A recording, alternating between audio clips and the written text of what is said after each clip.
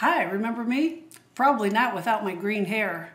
I'm Kate from the first season of The Mole, that great reality show on ABC. In the first season, I jumped out of an airplane, I fought a bull, I had my hair dyed green, and I also was painted in the nude, which was not a pretty sight.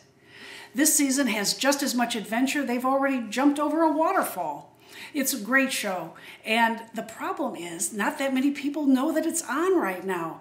You need to watch this show on Monday nights. It's fantastic. It's for all ages. It's full of fun, it's full of adventure, it's full of mystery to identify who is the mole. My grandchildren watch it. My 85-year-old mother watches it.